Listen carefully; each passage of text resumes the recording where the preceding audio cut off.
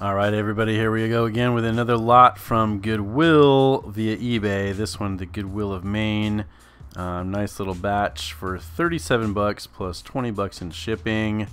Let's see what we got. So we got a bag with some deck boxes in it. So hopefully deck boxes have some okay kind of stuff in it. Let's take a look here. Got a Rise of the Titans. There's definitely some Titans I'd like to see in this. Bulgari, sure. Green and black cards, there's some good ones out there. Looking close into the lot, I did see that there were a few rares shown. It was hard to see all of it, so hopefully hidden in some of these sleeves are a couple of bombs to make it worth our while here. Mostly what you see though is kind of some common and uncommon stuff. I think there was a check land there. I can't remember. Wooded Foothills, that's what it's called, right? So Unbreathing Horde, nothing big, but that's rare, so we'd like to see that kind of stuff. Cranial Plating, an okay kind of common there. So we're going to get into this, and there's a foil rare, that's always nice too. We're going to get into this and see if we can make our money back, about 57 bucks. Alright, so let's take a look in the box. Alright, up close, here is the package from the Goodwill of Northern New England in Gorham, Maine. Let's open this up.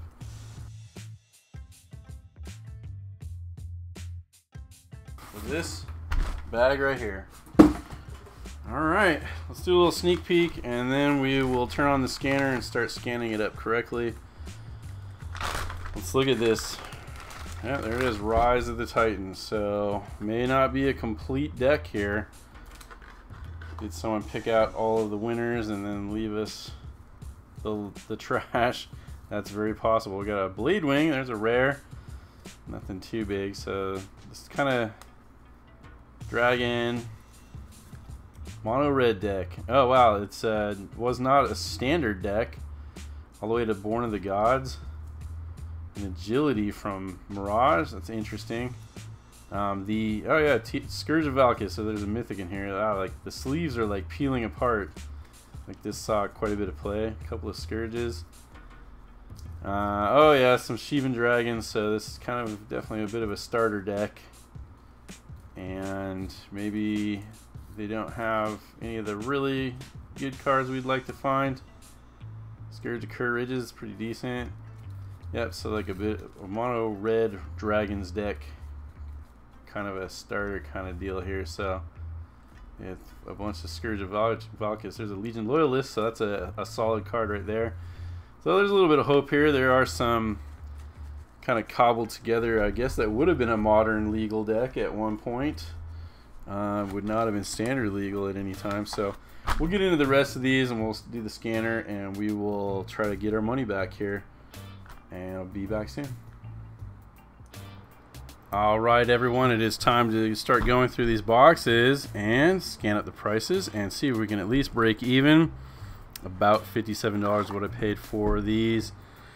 So see what we got. When we sneak peeked into this box earlier, it didn't look super promising. In fact, it looked like kind of like a starter cobbled together over several time periods. So we got some commons and some basic lands. We're going to throw those aside there.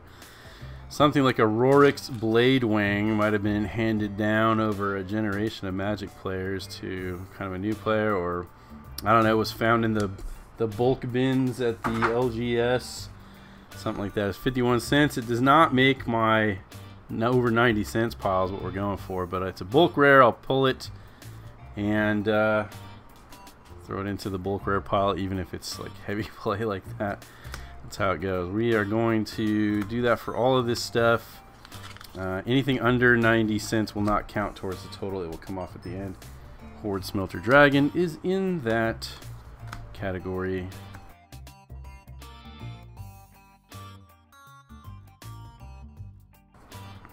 Scourge of Valkis. It's a mythic.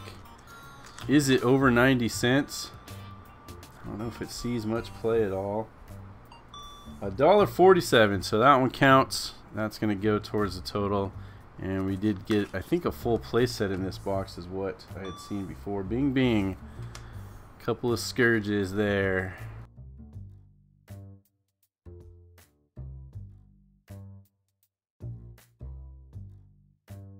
We got Scourge of Courages right here.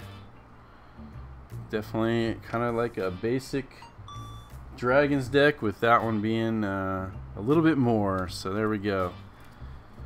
All we got to get to is 57 bucks this time. Can it be done?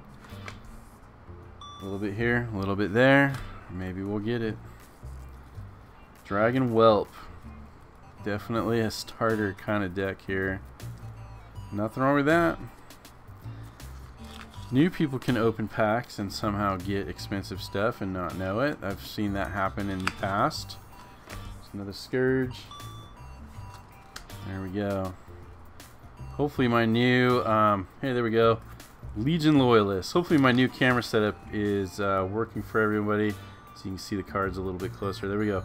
Legion Loyalist for a 1-drop, 1/1 with haste. It's got Battalion whenever it attacks, and then 2 other creatures attack. All creatures you control gain first strike and trample until end of turn. It can't be blocked by creature tokens. This one I think is pretty solid. It's 474. It has come down a bit from its high. You know, cards go up, they go down. But that's kind of our best pull so far.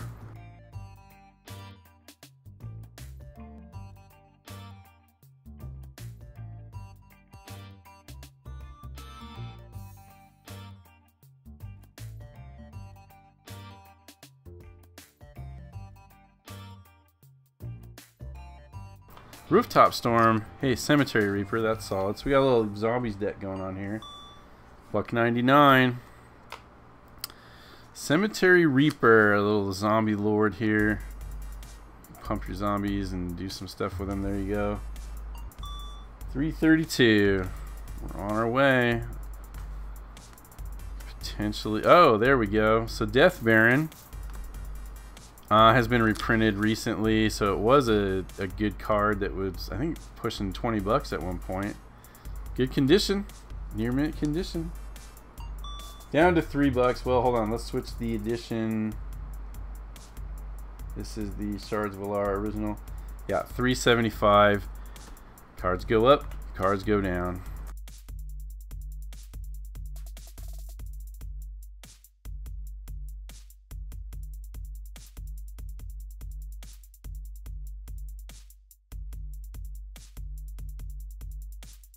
You need high. Hey, there we go. Lord of the Undead. Another one that's a pretty good. Well, it's a zombie lord. 8th edition version. Got some play to it. There we go. 13 bucks for Lord of the Undead.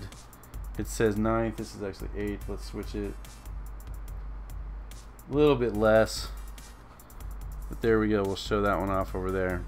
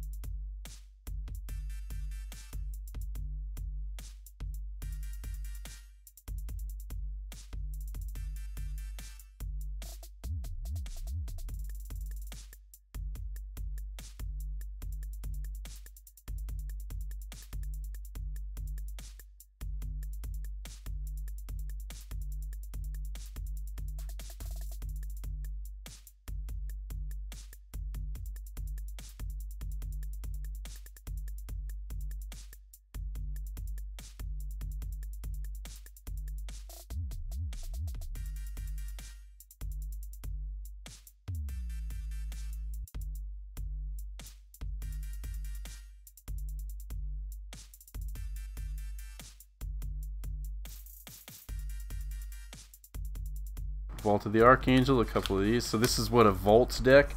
They put, wow, that's pretty decent. Let me find the Dark Ascension. Yeah, $3.99 for the Vault. So those are actually solid.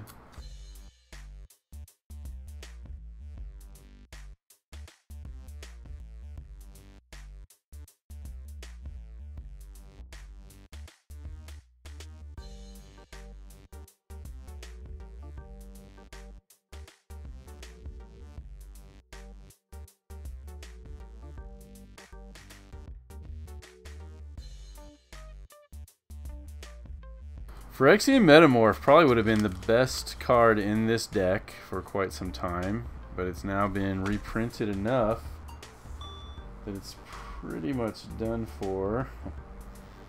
Oh, the new Phyrexia version's still $7. Probably not to last for much longer.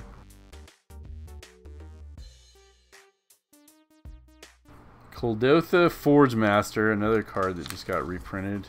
I don't think it was much even before that. Maybe I'm wrong. $4.47. Mirrors, I got a Mirror Matrix and another Mirror Turbine. Matrix is a little...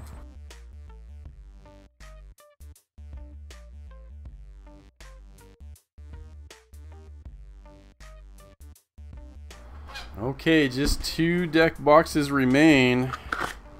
This says zombie, but we already saw a zombie deck.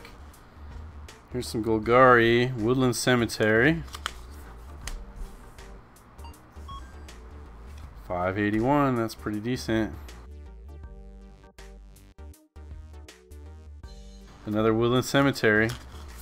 So none of those other decks had any souped up land, it didn't seem. So kind of nice, this one's even got some check lands.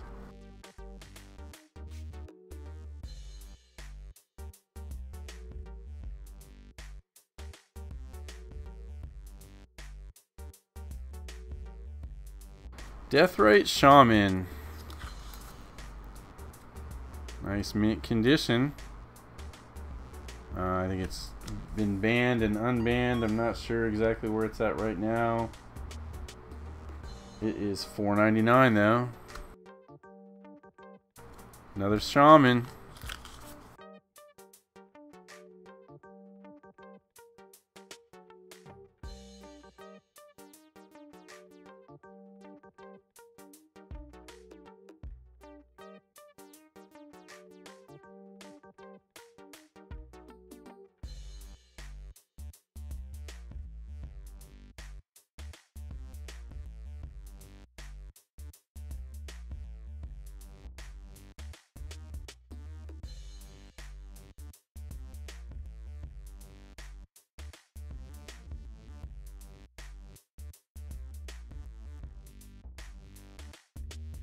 Alright, what's in this deck?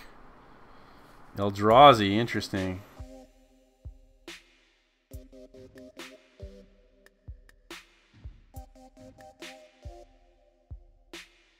Green red Eldrazi, that's interesting. Pathraiser, okay. So Deus of Calamity. It's a buck. Ulamog, man, can we find an Ulamog himself in here? Couple bucks for the Pathraiser.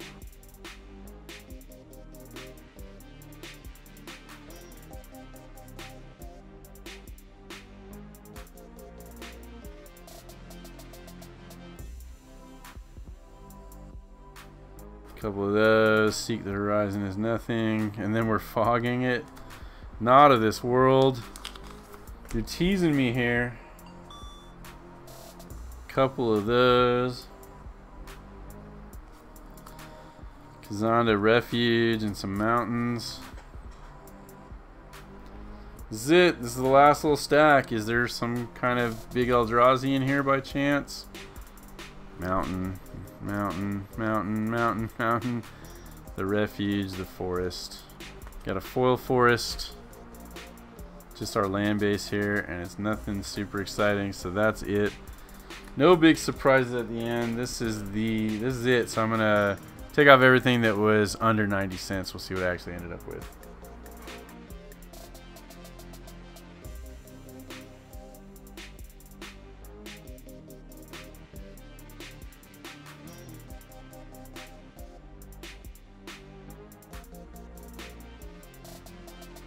Okay, there it is. 50 cards were over 90 cents. So it ended up with a total of 118.67. Just a few slightly interesting cards.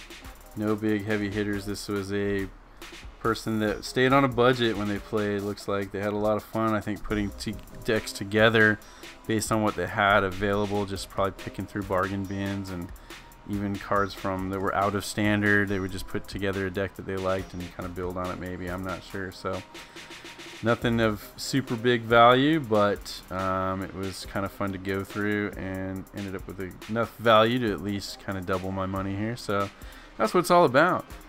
I'll probably end up throwing a lot of this stuff onto eBay. Check out my eBay store link down below. Like and subscribe and do all that good YouTube stuff. So Tragic MTG saying catch you later on the next one.